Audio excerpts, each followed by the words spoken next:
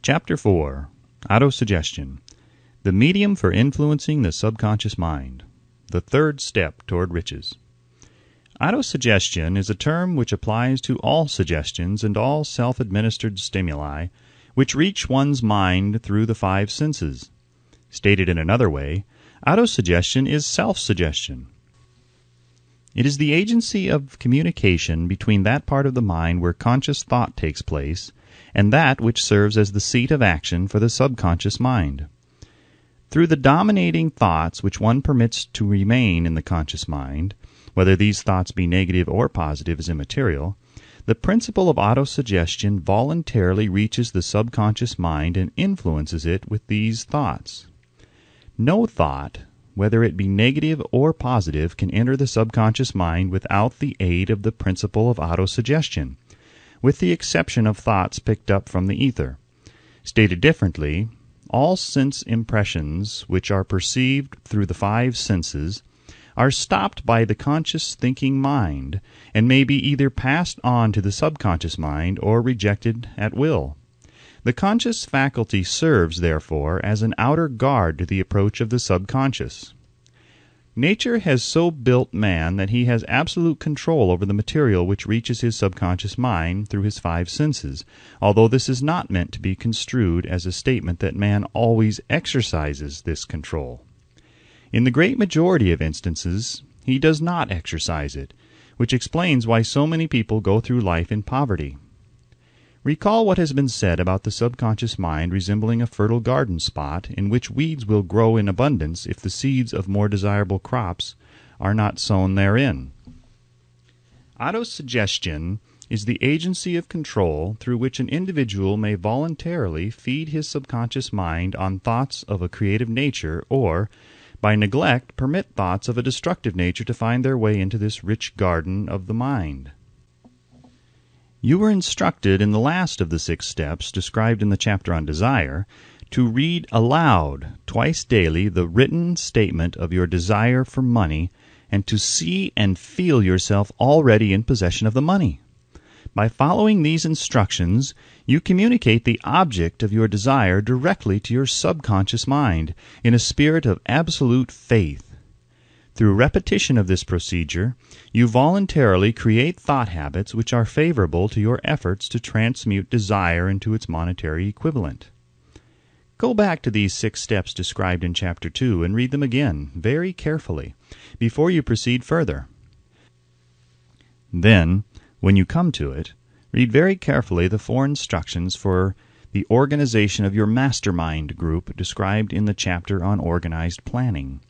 By comparing these 2 sets of instructions with that which has been stated on autosuggestion, you, of course, will see that the instructions involve the application of the principle of autosuggestion.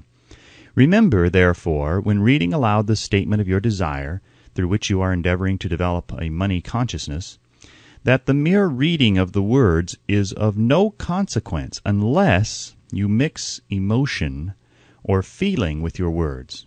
If you repeat 1,000,000 times the famous Émile Coué formula, day by day and every way I am getting better and better, without mixing emotion and faith with your words, you will experience no desirable results. Your subconscious mind recognizes and acts upon only thoughts which have been well mixed with emotion or feeling. This is a fact of such importance as to warrant repetition in practically every chapter, because the lack of understanding of this is the main reason the majority of people who try to apply the principle of autosuggestion get no desirable results. Plain, unemotional words do not influence the subconscious mind. You will get no appreciable results until you learn to reach your subconscious mind with thoughts or spoken words which have been well emotionalized with belief. Do not become discouraged if you cannot control and direct your emotions the first time you try to do so. Remember, there is no such possibility as something for nothing. Ability to reach and influence your subconscious mind has its price, and you must pay that price. You cannot cheat, even if you desire to do so. The price of ability to influence your subconscious mind is everlasting persistence in applying the principles described here. You cannot develop the desired ability for a lower price. You and you alone must decide whether or not the reward for which you are striving, the money consciousness, is worth the price you must pay for it in effort. Wisdom and cleverness alone will not attract and retain money, except in a few very rare instances where the law of averages favors the attraction of money through these sources. The method of attracting money described here does not depend upon the law of averages. Moreover, the method plays no favorites. It will work for one person as effectively as it will for another. Where failure is experienced, it is the individual, not the method, which has failed. If you try and fail, make another effort, and still another, until you succeed. Your ability to use the principle of autosuggestion will depend very largely upon your capacity to concentrate upon a given desire until that desire becomes a burning obsession. When you begin to carry out the instructions in connection with the 6 steps described in the 2nd chapter, it will be necessary for you to make use of the principle of concentration. Let us here offer suggestions for the effective use of concentration. When you begin to carry out the first of the 6 steps, which instructs you to fix in your own mind the exact amount of money you desire, hold your thoughts on that amount of money by concentration or fixation of attention, with your eyes closed until you can actually see the physical appearance of the money.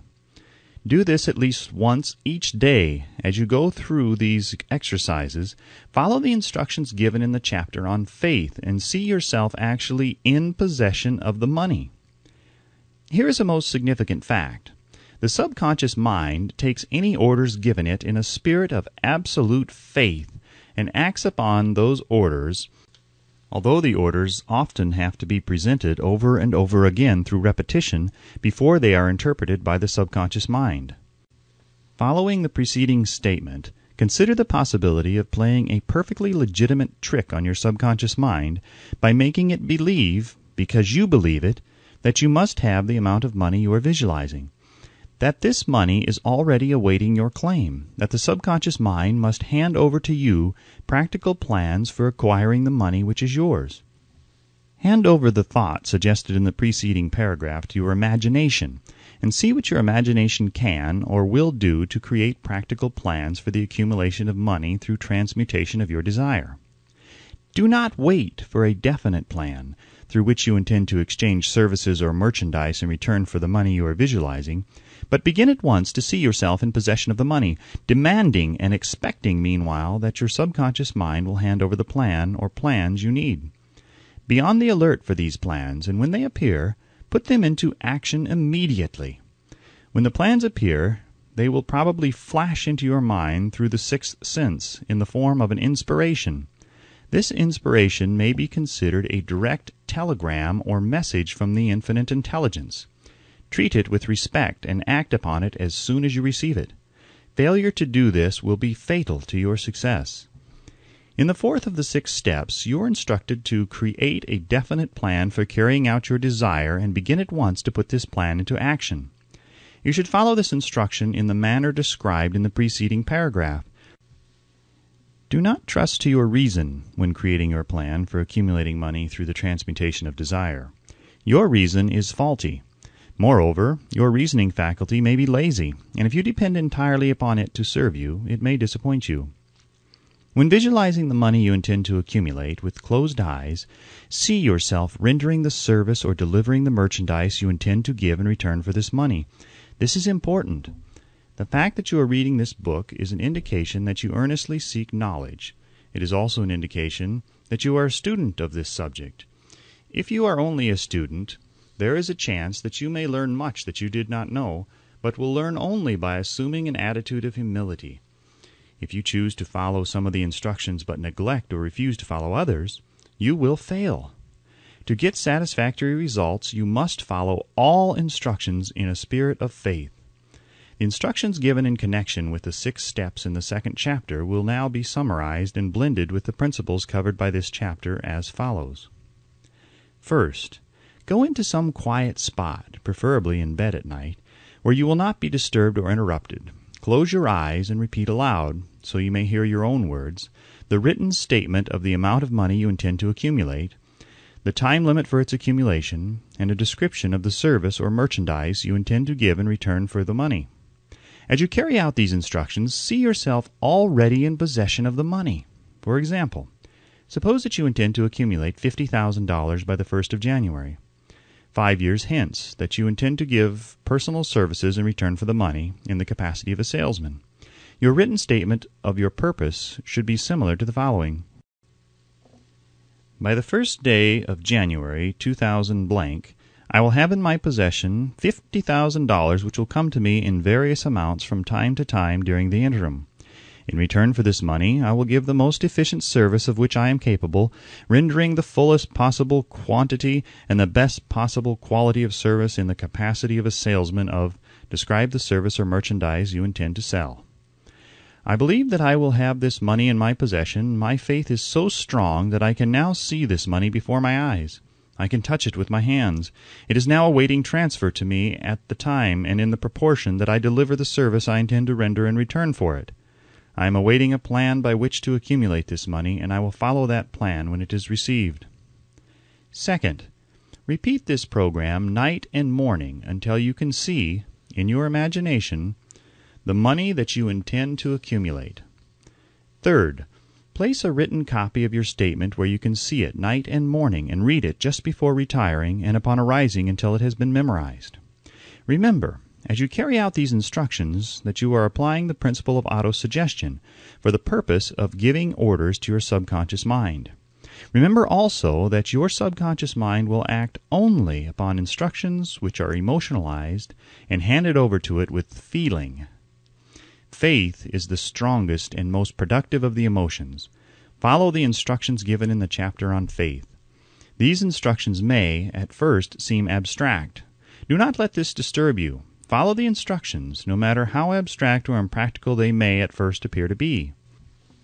The time will soon come, if you do as you have been instructed, in spirit as well as in act, when a whole new universe of power will unfold to you. Skepticism in connection with all new ideas is characteristic of all human beings. But if you follow the instructions outlined, your skepticism will soon be replaced by belief, and this, in turn, will soon become crystallized into absolute faith. Then you will have arrived at the point where you may truly say, I am the master of my fate. I am the captain of my soul. Many philosophers have made the statement that man is the master of his own earthly destiny, but most of them have failed to say why he is the master. The reason that man may be master of his own earthly status, and especially his financial status, is thoroughly explained in this chapter. Man may become the master of himself and of his environment because he has the power to influence his own subconscious mind, and through it gain the cooperation of infinite intelligence. You are now reading the chapter which represents the keystone to the arc of this philosophy. The instructions contained in this chapter must be understood and applied with persistence if you succeed in transmuting desire into money. The actual performance of transmuting desire into money involves the use of autosuggestion as an agency by which one may reach and influence the subconscious mind. The other principles are simply tools with which to apply autosuggestion. Keep this thought in mind, and you will at all times be conscious of the important part the principle of autosuggestion is to play in your efforts to accumulate money through the methods described in this book. Carry out these instructions as though you were a small child. Inject into your efforts something of the faith of a child. The author has been most careful to see that no impractical instructions were included because of his sincere desire to be helpful. After you have read the entire book, come back to this chapter and follow in spirit and in action this instruction. Read the entire chapter aloud once every night until you become thoroughly convinced that the principle of autosuggestion is sound, that it will accomplish for you all that has been claimed for it. As you read, underscore with a pencil every sentence which impresses you favorably. Follow the foregoing instruction to the letter, and it will open the way for a complete understanding and mastery of the principles of success.